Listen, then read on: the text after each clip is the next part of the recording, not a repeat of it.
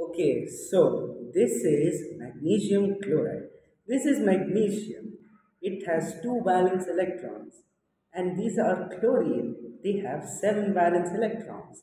So when magnesium donates one valence electron here and one valence electron here, they all attain their noble configuration.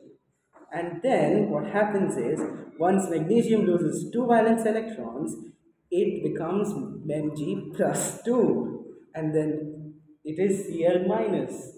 So together it makes MgCl2, magnesium chloride. So is Thank it you. an ionic compound or covalent compound?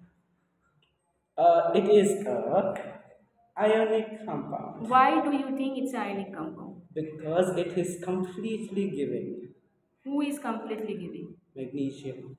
Then magnesium become